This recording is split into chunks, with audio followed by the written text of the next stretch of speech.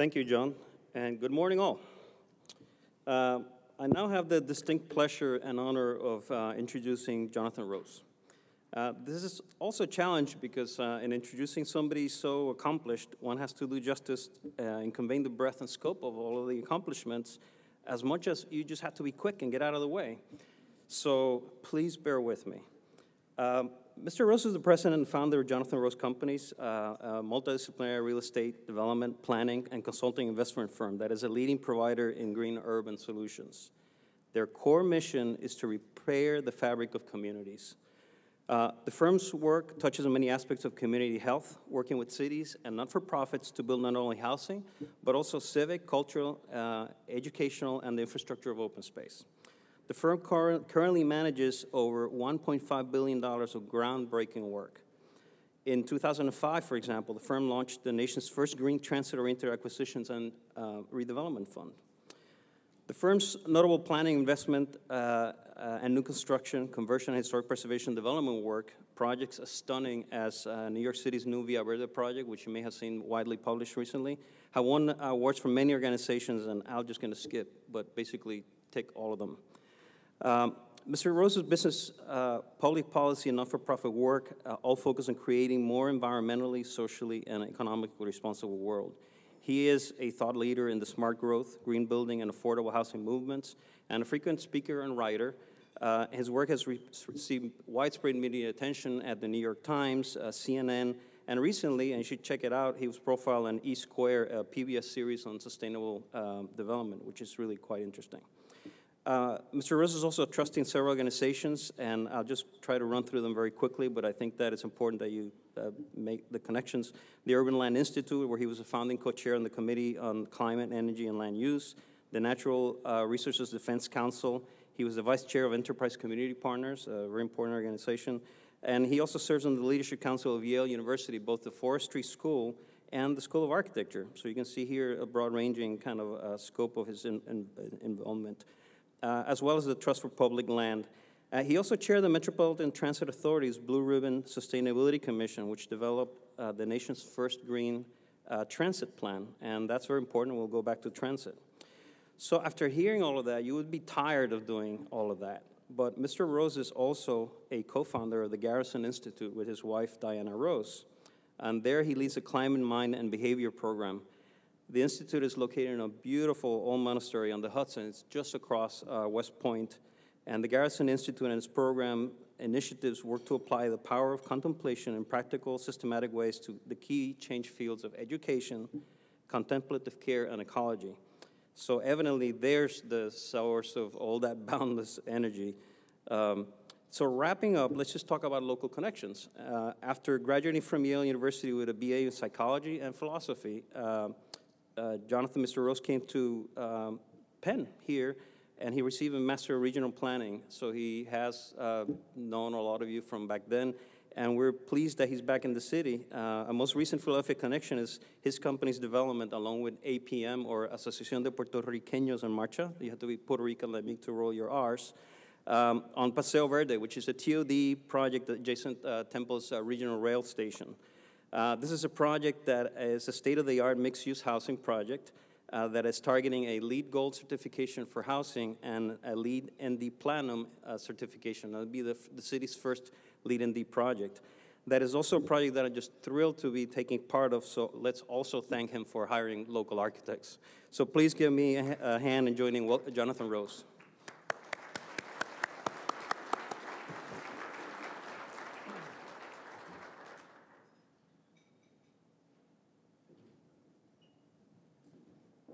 Thank you, Antonio, and we always hire local architects. We think it's very important.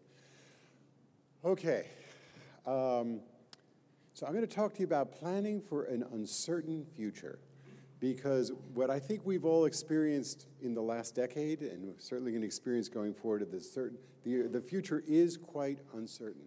So partly what I'm going to do before I get into design, I'm going to give you an overview of where I really think we are in the world. So this was the revolution that took place in Tunisia and in Egypt, and it was quite unexpected. There was actually only one part of data, global data that you could look at that indicated why this was going to happen. And it was an enormous simultaneous increase in GDP and in social disparity. So there was simultaneously a lot more wealth created in Tunisia and Egypt and Bahrain and the other places where the revolutions took place, and a larger percentage of society left out from that increase in wealth. So that's something very important that we need to understand, by the way. So in London 2 years ago, in the summer, there were riots. Who would have thought that London was going to break out into riots? Now, this is an interesting map. The deeper the red in this map, the greater the degree of poverty.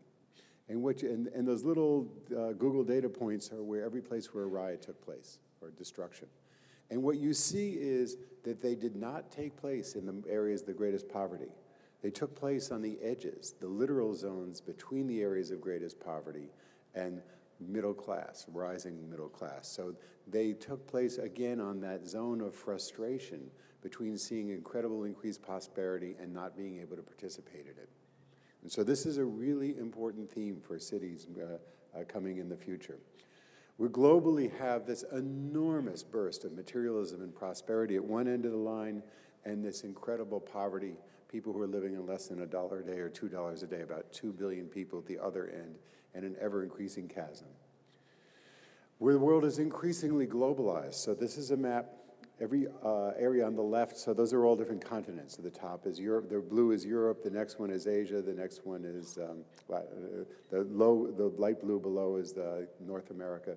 And each line shows what they sell to another continent. So you'll see, for example, take the blue, Europe. So the part that goes from the left to the right means this, like they're selling a Mercedes from Germany to France.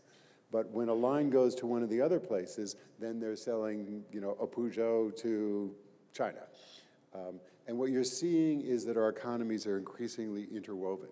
And the implications of that is that no country or city can determine its fate entirely alone. It's part of a much more complicated web. So globally, in 2007, the top 600 cities in the world had 1.5 billion people in them. They had $30 trillion of GDP and 4.5 million middle class. By 2025, that is not so far away. That population is going to increase. The GDP in cities around the world is going to double, and the middle class is just going to about to double. So the opportunities in economic development are tremendously in the cities. But the reality is which cities are going to be in the top 600 are going to dramatically change. They're going to shift from the developed world to the developing world. The United States currently has 190 cities in the top 600, and that number is going to drop to 125. So that means that 65 of our cities are going to fall off the global map of importance. I don't know which ones those are. And we're competing with cities like Casablanca, which I always thought was a great place for a film, is going to be is actually a growing part of the world's economy. I'm sorry, let's go just back. And the developed world is only going to have is going to move from 73%, their cities, 73% of the world's economy to 34%. So there's a very rapid shift, and it's happening now. We also have tremendous climate uncertainty. So this is a dust storm that took place in Phoenix recently. This is what they call the snow apocalypse that happened in Chicago that completely froze the roads. This is in Atlanta a couple of years ago. They had a drought. They went down to about 56 days of water, and the reservoirs were just about dry, and they had no solutions. And this is taking place all over the world, which is creating dramatic increases in migration. There will be 150 million people that in the next probably 10 or 15 years, due to rising sea level, who will have to move. Bangladesh is going to be substantially underwater, and India is building a wall now to prevent the Bangladeshis from going into India. We're going to have, when it rains, as we've seen recently, we're going to get much more intense rain, some cities are going to have the same amount of rain, but it'll fall more rapidly and in more intense periods, flooding our water and sewer systems, our combined sewer systems. This is Lower Manhattan, and here we see the New York Harbor if there's a 3-meter sea level rise, everything that is blue is underwater, not underwater during storm surge, which is much worse, but just underwater. And here's what happens with a 5-meter sea level rise. And here's what actually happened during Hurricane Sandy. Now, this is really interesting because, first of all, if you look at the lower left, Battery Park City is all lit up. So somehow it had an independent power system, and it did fine. The whole rest of Lower Manhattan is out, except for that one building that's lit. If you look, you see little bits of lights that come from emergency generators, and then you see how the rest of the city is thriving. This really calls upon us to think about, our cities live on infrastructure. Many of you, I understand that this region was not hit, but many of you may have houses on the Jersey Shore, certainly know people who are up there, and you look at what happened when the power went out. And if the power goes out for a year, what happens to civilization? If the power goes out for 5 years, what happens to civilization? We live, actually, the nature, the prosperity, the quality of the world that we live in today is extraordinarily dependent, at the densities that we live, is extraordinarily dependent upon infrastructure systems. And these systems are too fragile, and they are not designed to accommodate the complexities coming ahead. So actually we have an economic system that is not designed for that enormous social disparity that I've showed you that is coming, and that I view as a threat to the healthy functioning of society. And we have the same thing, our physical infrastructures are not designed for the climate threats that are coming. The military has a phrase for this. It's called VUCA. They say that the world is volatile, uncertain, complex, and ambiguous. This phrase came up in the late 1990s. So volatile, I've just shown you that there's economic volatility, there's climate volatility, there's globalization. We're much more connected, but look at your own firms and probably what your employment levels were in 2006 and 7 and what your employment levels were in 2009 and 10. And you've experienced economic volatility. But we have multiple volatilities, and what those mean is we're uncertain. By the way, one of the things, again, that's happening in employment, particularly in design firms, is we are, instead of hiring enthusiastically, we're very cautiously making the next hire. So we're working at a higher stress level because we're just not quite confident enough to overhire again. So that sense of, so we live in a world that's uncertainty that comes from the volatility because we can't really predict where things are going. There are two ways to think about the world. One is complex and one is complicated. So for example, think of the New York City or any water supply, typical older city water supply system. You have a reservoir, you have main aqueducts that take it to the central city, a whole bunch of pipes, a whole bunch of valves. Millions of valves, millions of pipes, miles and miles. It's a very complicated system, but it's not complex. Complex systems, all the parts are interdependent. They're all interconnected. And so that in a complicated system, you can affect one part and you completely know what's going to happen. You can turn off a main valve or you have a water break and you know everything downstream from that's not going to get water. Very simple in a way. In a complex system, you can't predict the outcome because there's so many interconnecting parts. Our economy is that way. The climate system is that way. Urban systems, cities function that way.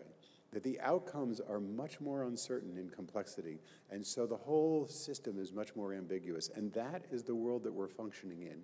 That's the world that we have to make design decisions within, and we need to design solutions that are much more adaptable in this kind of a world. So the way we think about design and the way we design projects has to actually change if those buildings are going to live successfully in this kind of a world.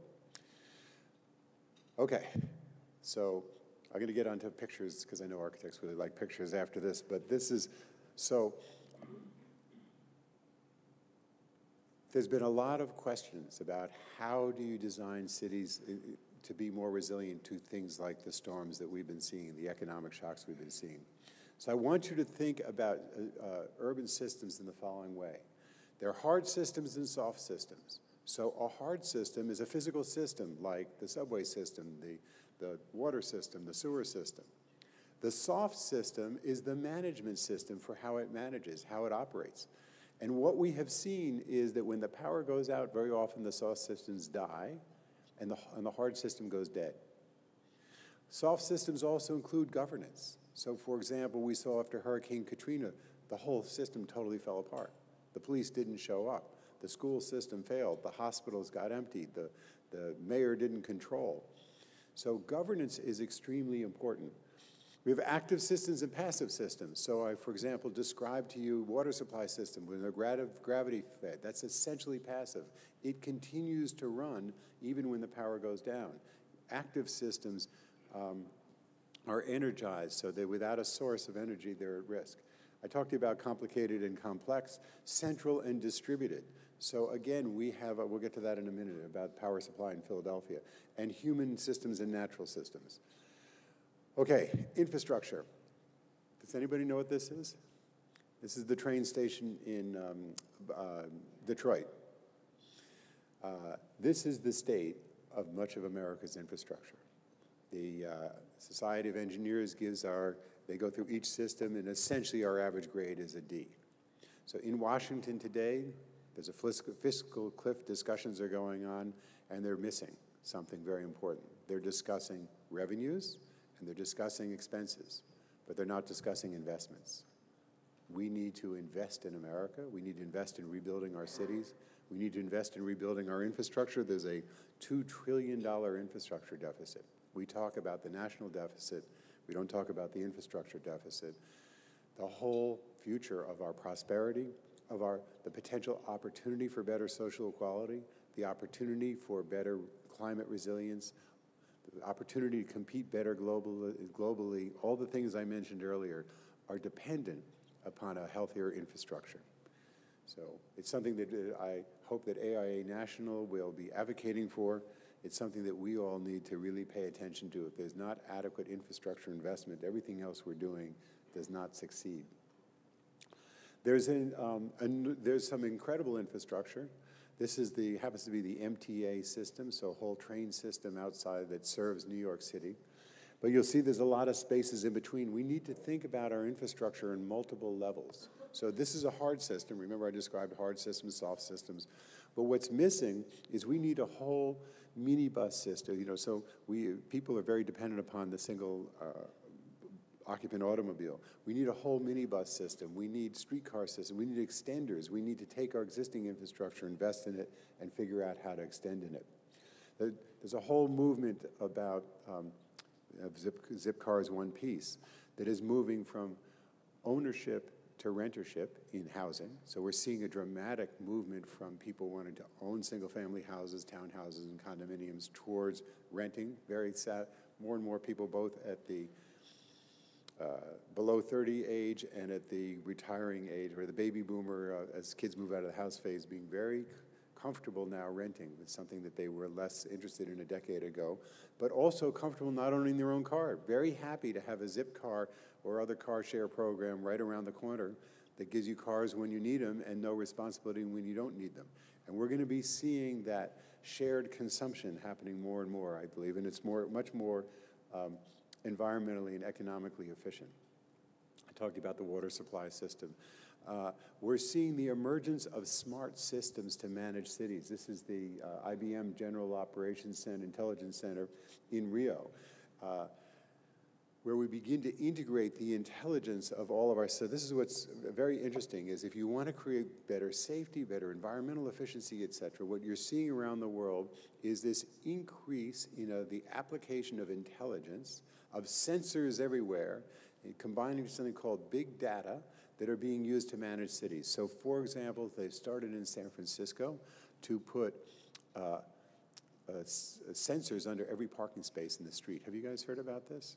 So what it means is that you'll be able to get into your car and say, I'm going to such and such a place, I want to reserve a space, or I want to see what's available. And maybe you'll say, I'm going to pay $10 an hour for reserved space, or I'm going to pay 25 cents an hour, but I'm going to take a risk. But while I'm driving, I'm going to monitor and see what's nearby. Maybe I can program into my computer, show me the parking space that is closest to where I want to go, or show me the parking space that's cheapest to where I need to go. And all that can be auctioned and managed, which will, now, one of the reasons why is 30% of all gasoline used in cities is used looking for a parking space. So if you can eliminate that, think of the environmental benefits. Cities currently undervalue their street parking space, actually. So cities will get much more revenue. Because of the more revenue, people are going to shift more to mass transit. It'll have all kinds of positive benefits that come with intelligence. But also what happens is when the power goes out, the system goes dead. So what we need to do is simultaneously build up this complex urban management system, but also understand what do you do when the system goes dead. And maybe what the system needs is also those old dumb meters where you had to put a quarter in also. So this, by the way, is one of the things that happens. This is a guy, so power goes out, and it's a policeman who's all of a sudden become the stoplight. Okay, so Philadelphia, does anybody know how many, I was trying to find out how many power plants feed Philadelphia. Does anybody know? So I could find out your sources. So here your power comes 55% from coal, 35% from nuclear, 5% from gas, 2% from oil, and the rest. So very little renewable sources, very, very coal and nuclear dependent. One of the things we're learning is that when a power plant goes out, then it has a major negative impact to a system. And so the just more distributed we can be in things like power. So if you had, let's just say you're fed by 8 plants, if you could be fed by 25 plants, then the ratio of impact, of negative impact from any one plant is better. So distributed systems in a volatile, complex world are better systems. This is a plan that was done by ARO, there was an exhibit at the Museum of Modern Art called Rising Waters, Rising Currents. And one of the things I mentioned earlier in that earlier list, there was human systems versus natural systems. One of the big lessons from Hurricane Katrina was that they got rid of, they had destroyed all the wetlands, and the wetlands are a natural absorber. Evolution has designed wetlands over millions of years to absorb storms, to be the interface between water and the land. And we have, none of our cities all have hard edges when they actually need soft edges.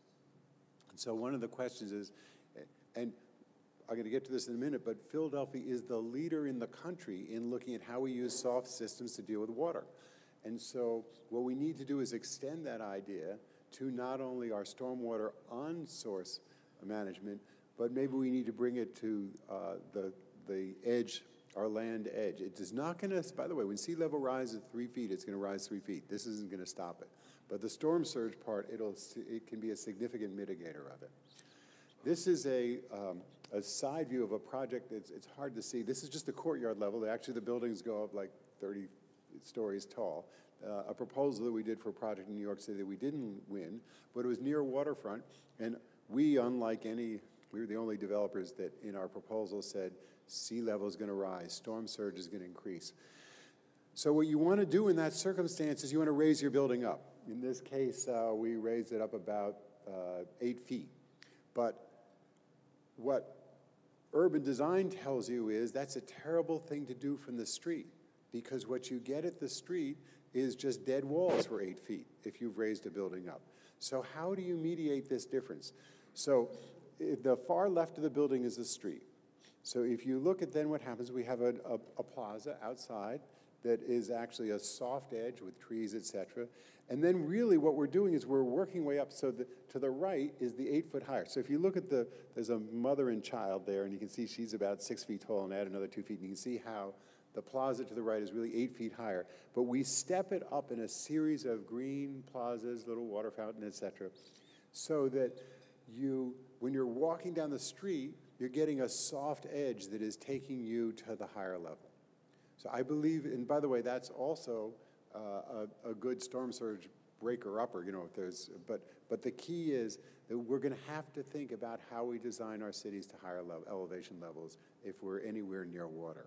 But we're going to have to do it. The big challenge is to do it in an urban design way that works while life is lower. I mean, there's another plan that we've been thinking about, which is how do you design a lobby for a building when you know that perhaps 3 years later, 30 years from now, that lobby needs to be 2 feet higher.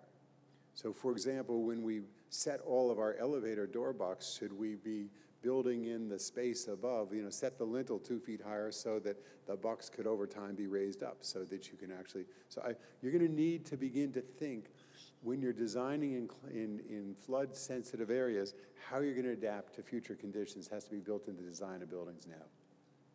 Philadelphia is doing a great job, and I know the AIA has been an important component of thinking this through, of really how do we design systems that absorb more water in a natural way.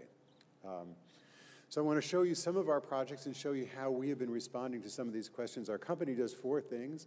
In the upper right, we do development projects. We also do urban planning. We just finished a master plan for the city of Newark. We're master planners for Morristown, New Jersey. We do a lot of planning that looks at environmental issues, affordable housing, and how we create economic development, particularly for low-income people. We do project management. In the lower left is a picture of the new Cooper Union building, which is one of the many kinds of projects that we oversee. We oversee a lot of cultural facilities, university buildings, et cetera. And we have the country's first green real estate investment fund. I'm going to show you a couple projects that we built in the South Bronx and northern Manhattan area. So this one is called Joyce and David Dinkins Gardens. It was designed by Richard Datner's firm, and it was the first green affordable housing project in Harlem. I want to just call out a couple features. So you'll see there's a lot of sunshades. So the key to this is integrated design. So I want to give you an example for us of what integrated design means. Because we do so much affordable housing, we work in a realm in which there's not an additional dollar to go green. And yet our projects are very, very green. So for example, in this case, we put a gas-fired boiler on the roof. Boilers used to be in basements because people used to shovel coal, and you want to shovel coal down, not up. There's no reason for a boiler to be in a basement. In fact, you can save the cost of the basement by putting it on the roof. But also, when a boiler's on the roof, it runs 3% more efficient because it does not have to heat and push the flue gases up through the flue. When you eliminate the flue, you save $10,000 a floor. In a 9-story building or 11-story building, you save $110,000. When you eliminate the flue, you can take a closet and turn it into a walk-in closet. So here's what happens. It's a green strategy that gives you lower operating costs, lower capital costs, and higher net-to-gross ratio. That's the way you have to think with every green strategy you're doing, because your clients are coming to you all and saying, we don't have the budget for indulgence. In this case, what we did then is we took the savings that came from putting the boilers on the roof, and we used it to add these sunshades. So now my tenants are paying for their own electricity. These are low income. A third of this is housing for youth aging out of foster care. The rest are very low income families. They can't afford high utility bills. And so by creating the sun shading, which is a passive system, we reduced the heat gain in the summer. We also gave them ceiling fans so they don't have to use air conditioning. They have air conditioning, but they don't have to use it. So they can shift their own behavior and manage their energy costs down. So it's in a zero-cost system, I reduced my operating costs and their operating costs. That's really the key to green design thinking. With this project also has a community gardens. One of the other things, you see the 2 kind of sitting chairs and these rocks. We really believe that in the high-stress urban environment that people need contemplative spaces. We need places that we can sit and meditate, places that we can disconnect, places that maybe don't have internet access, where we can really more deeply kind of immerse ourselves in our own human experience. Green roof for absorbing stormwater, it's also beautiful, and then solar power. Now, one of the interesting things about solar power that typically the solar power on our projects is sized just to handle the core and shell. So again, remember I was talking about resilience in terms of heavy climate impacts and climate events. What's been difficult, because Con Ed doesn't let you do it, but we're going to have to figure out how to solve this, is so if I have enough solar to run the elevator, I could add batteries to them or have them feed into a generator system, to run the elevators, some emergency lighting, and my boilers and pumps, then my building is doing okay when the climate comes out. My tenants may be having to eat by candlelight, and it's not the perfect circumstance, but it's a survivable circumstance. Alex Wilson of Environmental Building News wrote a fantastic article about passive survivability, which I all recommend that you read to think about these issues. So Olson Dinkins Gardens, we created a heat recycling system. So what happens is The building's built of concrete plank and block, and we turn the plank so that the hollows in the plank, the voids, go to the outside. So in this case, and we have little trickle vents above the windows, so fresh air comes in through the trickle vents. It is exhausted not through ducts through the whole building, but it's exhausted from kitchens and baths by little fans back into the plank as it goes through the plank to go back out.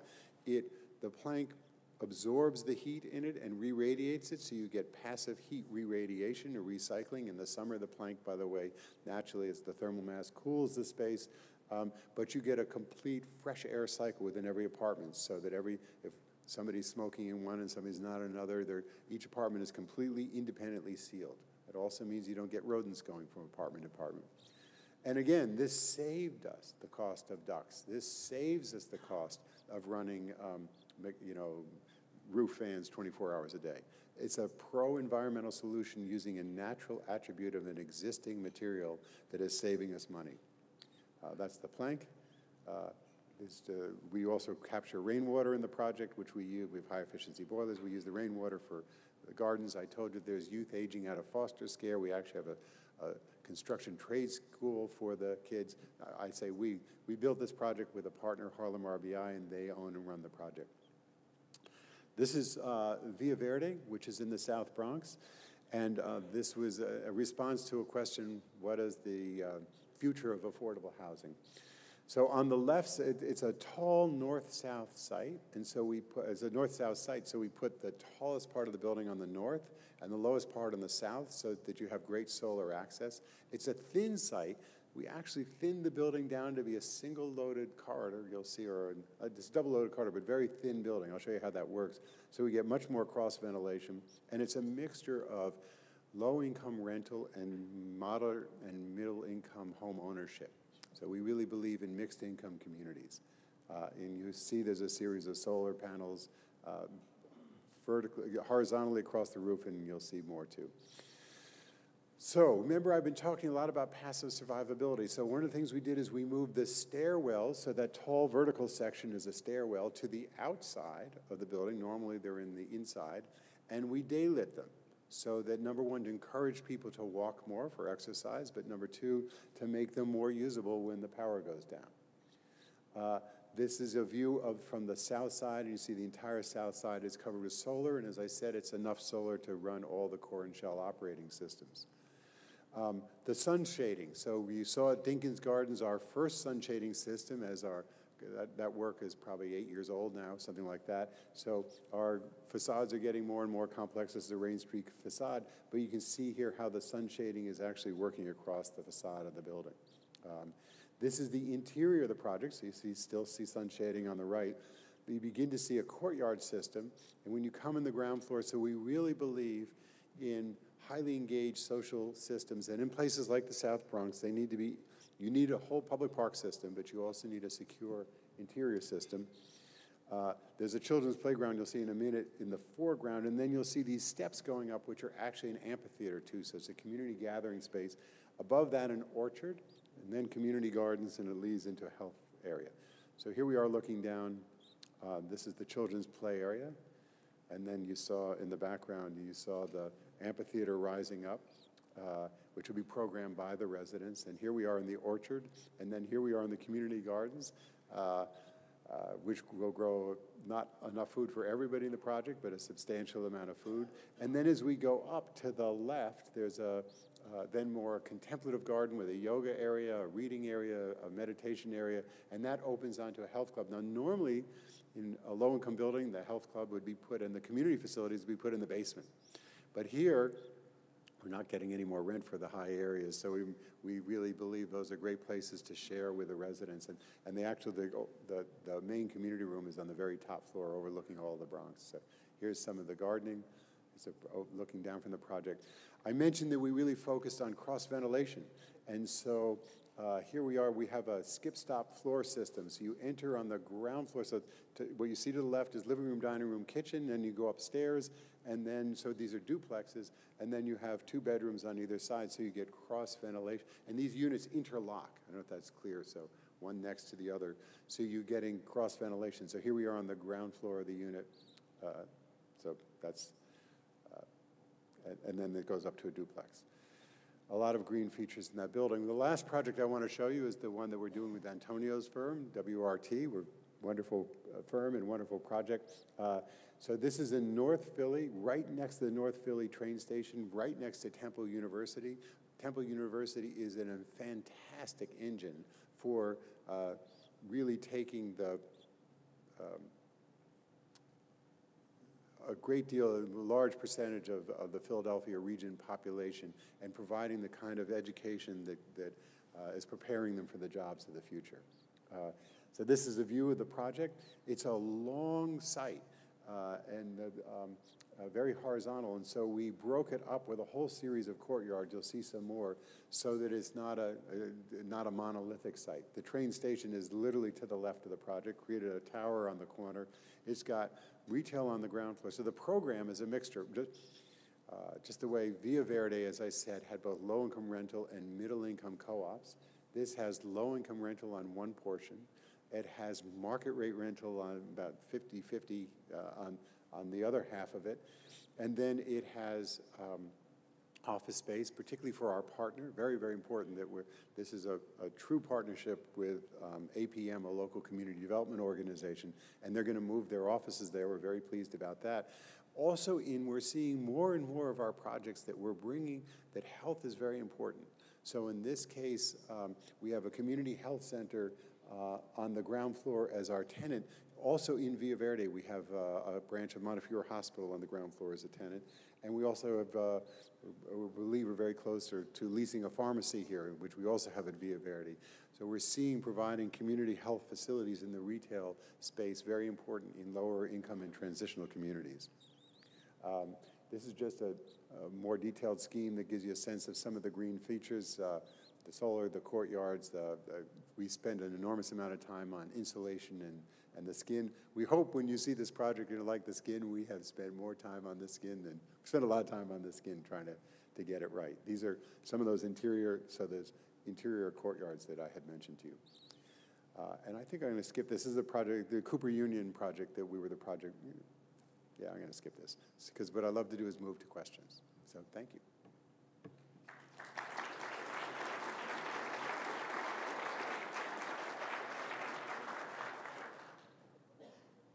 Yes.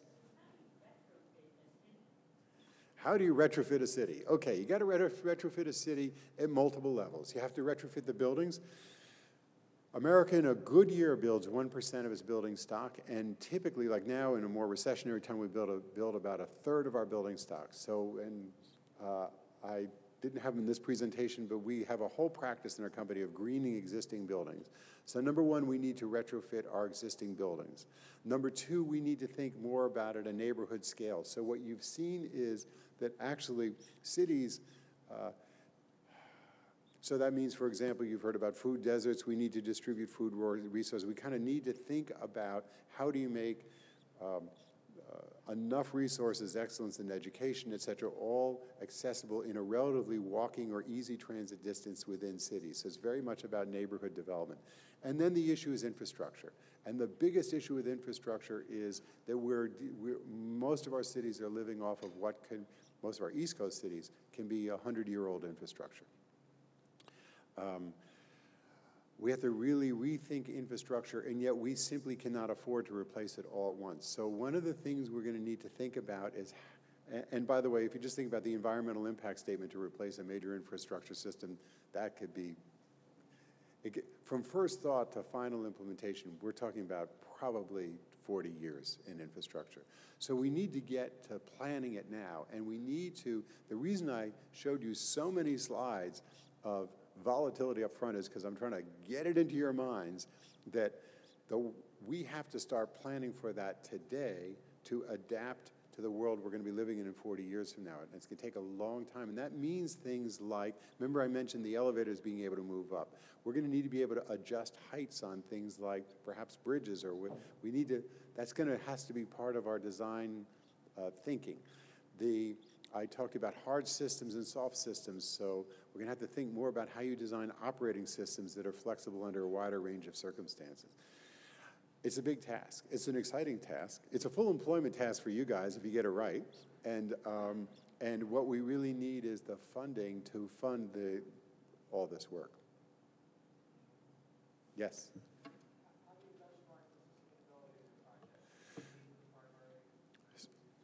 So we use several tools for the question is, how do we benchmark the greening of our buildings? I really believe in third-party verification because it's really easy to say you're green, but you got to prove it every day. So we use several systems for our. There are some points I'm going to show you about this building. But for our institutional work, when we're doing schools, office buildings, et cetera, we always use LEED. We always use Energy Star. We are working with national, Paul, what's the, Bright Power. We're working with a company called Bright Power to actually, do benchmarking of each one of our buildings. So and many of our buildings, by the way, we're putting in feedback devices so all the residents can go online and look at websites, because that's a whole, behavior shift is a whole part of benchmarking. And then for multifamily, we have used LEED and do often use LEED, but the reality is LEED's very expensive. And the best system we find for multifamily is the Enterprise Green Communities system, guideline system. And Enterprise Green Communities is less expensive to implement and more focused than LEED on human health. So we think it's more appropriate for multifamily housing, although, as I said, we do use both. One of the things I really admire about the USGBC is that the LEED system is continually being improved. And I'm sure we all have criticisms about one thing we think that's misallocated about points, or that you could have gotten LEED Platinum 5 years ago and how it doesn't compare to LEED Gold today or whatever. But the system, it's a system of continuous feedback and improvement. And so I strongly recommend, if you have concerns about it, pass them on to them. But it's a system we need to support in its growth. Okay, since I don't see any other questions, I'm going to show you 2 other slides that I wanted to show you, if I forgot. Okay, so this building, this Cooper Union building, designed by Morphosis, and one of the key things that we decided to do was, Cooper Union is an urban school. It has very little, really no public realm, and so we created this amazing stair system inside, which is an architectural feature, but it is also a smoke exhaust system. It's a system that brings daylight inside. It is a social system. The stairs were absolutely designed for this kind of behavior, for people to be sitting on them. And it created the kind of missing public realm to Cooper. And by the way, it improved the building's net to gross ratio. And remember, that I'm creating a lot of volume, but not using up a lot of FAR, which was a very effective thing.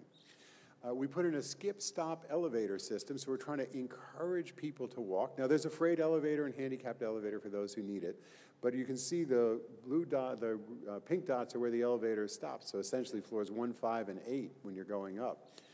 And then there's this interior stair system which encourages people to walk, so we're trying to increase encourage, shift behavior to create more increased social ability and more exercise than through the way the actual elevator. And then you got to make the stairs beautiful enough and social enough that actually people would rather be in the stairs than the elevator.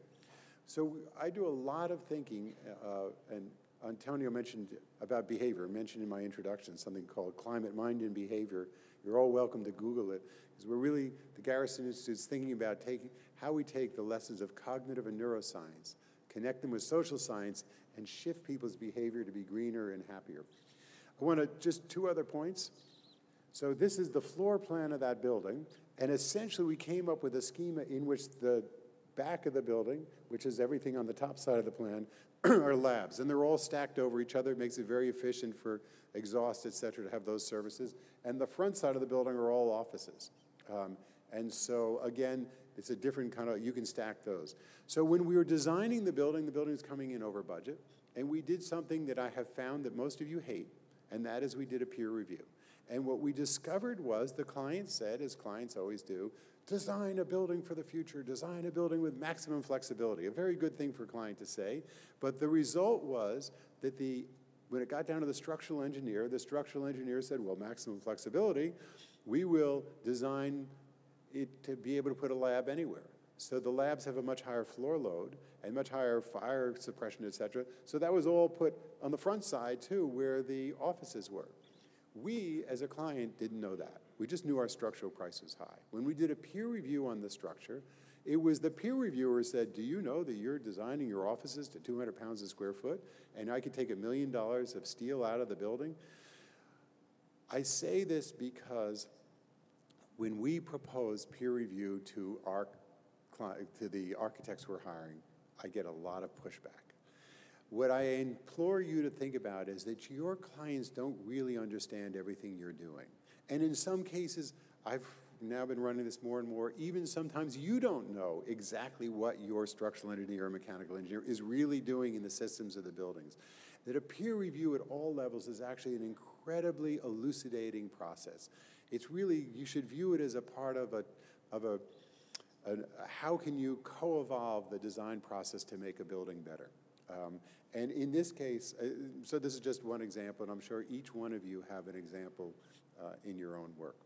There's another interesting thing that we did in this building, and that is the client said to us, you are only allowed to design for 3 light bulbs.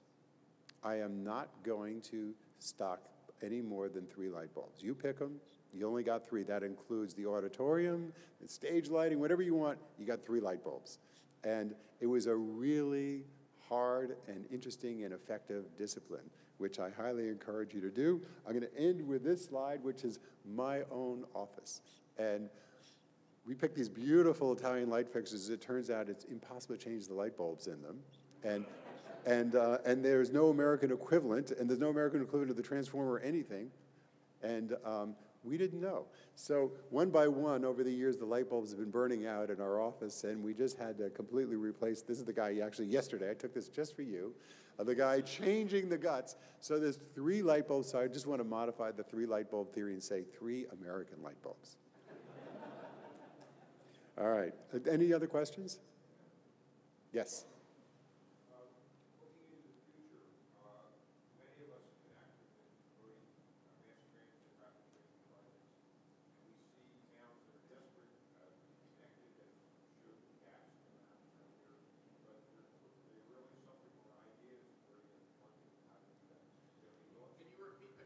Yeah, the question was, we really need mass transit. A lot of towns understand that now, but where's the funding? Well,